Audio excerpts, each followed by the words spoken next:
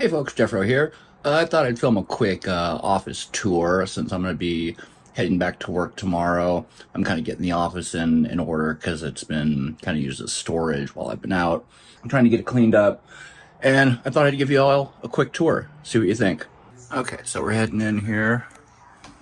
Close the door behind me because I believe Kristen's filming something in the bedroom. And starting over here at the left, this is my closet. I've got storage for comic books, basically. It's all comic books all the way through. And there's a fine line between collecting and hoarding. And I think I might be getting up on that line. I've got some pops here that my cousin wants. Her and her kids are big Star Wars fans, so I'm selling a lot of my pops, so she's gonna get those. Moving along this way, one of the centerpieces of my room, the finished Millennium Falcon. This is the UCS, our Ultimate Collector Series edition of the Falcon. It's the one that's 7,500 pieces. It took me quite a few weeks to build. There's my hand as a scale, and all these panels lift off and you can see inside the Falcon, but I don't want to take it apart just yet. This is my desk. This is where I take calls. Like I said, I'm getting everything cleaned up for the return to work, so this needs to be dusted. I need to clean off the rest of the stuff that's been up there for months and get it ready for my return. The room is still somewhat storage, so I've got some bins here and Kristen's and my little mobile cart. I used it to build a couple Lego sets, but just storage. I think there's some Lego stuff in there. There's some odds and ends that I'm going to sell. I think some electronics, but anyway. So behind that is this is my bookshelf with the Lego Street on top of it. These are the Lego Expert Creator buildings, and these are some of my favorite Lego sets. These were a lot of fun to build. They're really detailed. They all snap together to form one, continuous street. And they're really detailed on the inside. The rooms aren't empty. There's stuff going on. There's one of them has an art studio. There's a detective's office in there. There's a bakery. It's very cool. I love those sets. I'm missing 3 of them, and one of them is about to retire, so we might have to pick that up. So we've just got some books here and some odds and ends. We've got I've got some droids over here. R2 and the Spider-Bot are from Disneyland, and BB-8 back there is just from Best Buy, but he's a little Sphero droid that you can roll around, remote control. Then I've got the smaller Millennium Falcon. I got this a couple years ago. I like this set a lot. This is the blacksmith shop. I built this a couple months ago. One of the cool things is the little furnace here. If you press on the bellows, it actually lights up. It's got a light brick in there. Get in there. So that's neat. And of course, I love anything space and NASA, so buying the shuttle was a no-brainer. Kind of had to do it. And we've got one of my favorite Star Wars droids, BD-1, from the game Jedi Fallen Order and Jedi Outcast. Love that little guy. He's cute. His head moves. You can tilt it. Oh, we've got some... This is our dice collection from when we were playing role-playing games 24/7. And I just kind of inherited it myself. Most of them are mine anyway, but I think some of the friends have got stuff mixed in here. But got some recent metal dice. I love a good metal die. And finally, as far as Legos go, we've got the Back to the Future DeLorean. This is the most recent set I've built. I love this set. I love this movie. The doors open. You've got the front compartment that won't open here. There's a trunk. And you've got the hoverboard and the box of nuclear material that Doc Brown stole. And it's got the Mr. Fusion on the back. It's all there. Also, near the games, we have some Lorcana stuff. And if you're not in the know yet, Lorcana is a new collectible card game by Ravensburger, who also happens to make puzzles. But Lorcana is it's a game like Magic the Gathering or Pokemon, but it's all Disney characters and items. It's very fun so far. Mario and I have played a couple games, and we're kind of getting used to the game and how it's played. Here's a sample card right here, and product is very hard to get right now, but I've managed to get all 3 starter decks and a sizable collection of cards to mix and match to build decks with.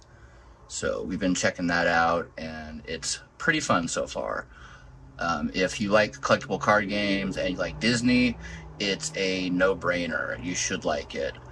However, finding the game is tricky. They didn't really produce enough of it, and it's sold out almost everywhere you go. So, good luck.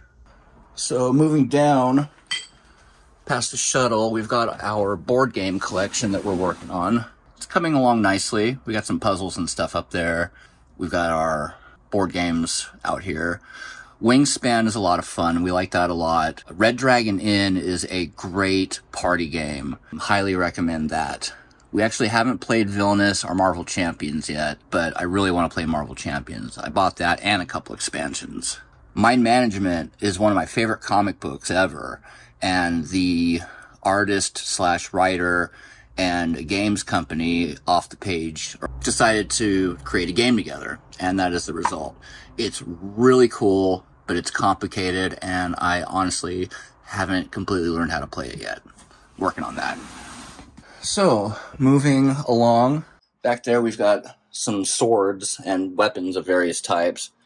Got the light up LED blades for my lightsabers. And then I've got a reproduction of Aragorn's sword from Lord of the Rings that, you'll have to trust me, it comes out of the scabbard. We've got a couple more lightsaber blades. And we've got Lucius Malfoy's cane wand.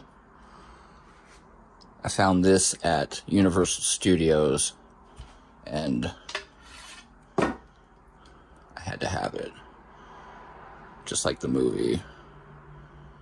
And it's heavy. This is metal. This is not a very light. It's not a toy. That is a reproduction. Although it doesn't stay in the cane very... You can kind of shake it out, so you gotta be careful when you're walking with it.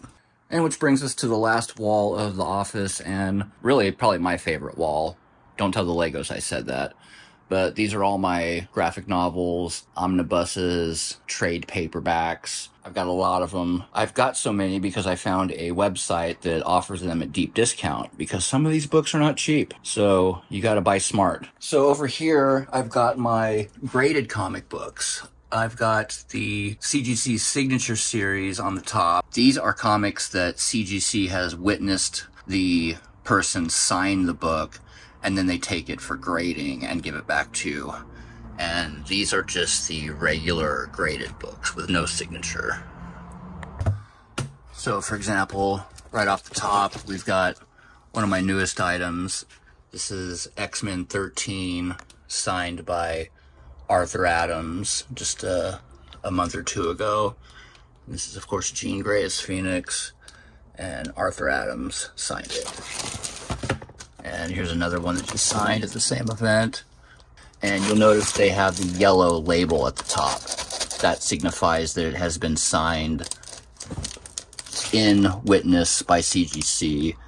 This one is signed by Jonathan Hickman, one of my favorite comic book writers. So back to the comic shelf. Well, first off, up here I've got one of my lightsabers. This is Cal Kestis from Jedi Fallen Order, and my pin board. This is a little sea otter I just got at the Monterey Bay Aquarium. Her name is Rosa, like one of the sea otters at the aquarium. So this is my pin board. I collect enamel pins.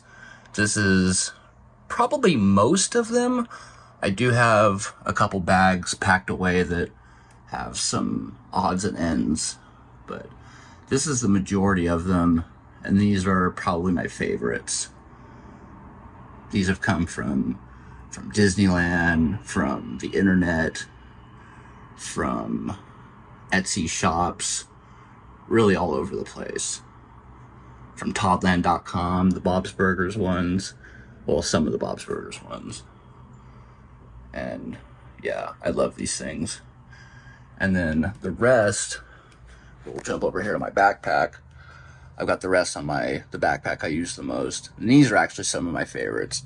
Of course, we got Captain Marvel and Louise, Spider-Gwen, Goose from Saga, Kuchikopi, Tina and the kids, and Grogu and Storm, and our magic key from being a season pass holder at Disneyland, and join the Resistance, because always be a rebel at heart. So, back to the books. Omnibuses. I'm not going to go over the whole shelf, but I've got my X-Men omnibuses here, and these are larger collections of stories, usually broken up by the creative team. So this is going to be Chris Claremont and Dave Cockrum and John Byrne. They were the writer and artists on these. And those could typically have up to 20 or so comics within them. So it's a nice collection to have. And then moving along, we have more X-Men. X-Men has always been one of my favorites. And of course, we're also seeing my lightsabers. This one is from Galaxy's Edge at Disneyland. This is one of the build your own lightsabers, which is, if you're a Star Wars fan, it's an amazing experience. And I also have a video up on that you can check out. We'll turn that off. And of course, that's a reproduction of, this is actually Luke's saber that was broken and then repaired by Rey. So we've got that repaired done there. I really like this saber. And of course, it's not the repaired version, but this is the saber that started it all. So you gotta love it. And this is the first saber I built at Disneyland's Galaxy's Edge, which is probably why it's one of my favorites of all of them. I think my favorite might be Cal Kestis's, just because of the detail and the weight. This thing is heavy. This will always have a special place in my heart because it's the first one I built. So we've got more omnibuses, and we start getting into trade paperbacks. We've got trades from Image and Dark Horse and a couple of the other independent companies. I've got 2 awards there I won at work over the past couple years. Very proud of those. And just more omnibuses and more books and some stuffed animals. We got some little shoulder buddies from Disneyland that have little magnets that they can ride on your shoulder all day. So those are really cute. And another otter from the aquarium. We love the aquarium. We got some Jedi and Sith holocrons over there that came from Disneyland. I bought the Jedi holocron, and then my mother-in-law got me the Sith one as a present because she's awesome. That is pretty much the shelf. You can also see I've got some pops here and there. Love pops, but I'm actually trying to sell off a bunch of mine right now. Well, that's the tour. I appreciate if you stuck through to the end. Thanks for watching. If you have any questions, put them down in the comments. If you have a question about something that you saw on one of the shelves that I didn't talk about, let me know. I love talking about geek stuff, so hit me up in the comments if you have any questions. And thanks again for viewing. Have a great day.